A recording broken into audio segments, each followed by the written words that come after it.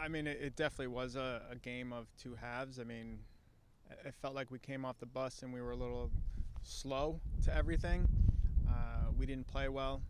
And honestly, in the second half, we told them, listen, that our work rate, our energy needs to be more lively. We brought in Molly in the start of the second half, and I think she triggered an emotion or response in everyone, and it allowed everyone to play with a bit more energy. And to be quite honest, I think the quality of play was better, which was the reason we were able to generate like 15 chances. Ashley is very clinical in the attacking third. She can finish chances. She kind of needs a half chance to put a ball away, and it's exactly the two opportunities that presented itself in that game.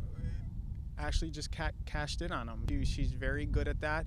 That's the role she's going to have, and it's a benefit to us where we can bring someone off the bench and have someone change the game like that. In one, it allows us to rest some players. Two, it allows us to change the game late and raise the level when teams are tired. Look at Ashley yesterday. You have Kylie that came in, I thought was rock solid in the midfield towards the end of the game. You have the young freshman contributing, and it makes a huge difference. I mean, it's not easy to play your first 4 games on the road, and to be 3-1, I think it's a huge accomplishment to the team. I feel good to be back home this Sunday, so hopefully we can carry that confidence in this Sunday's game.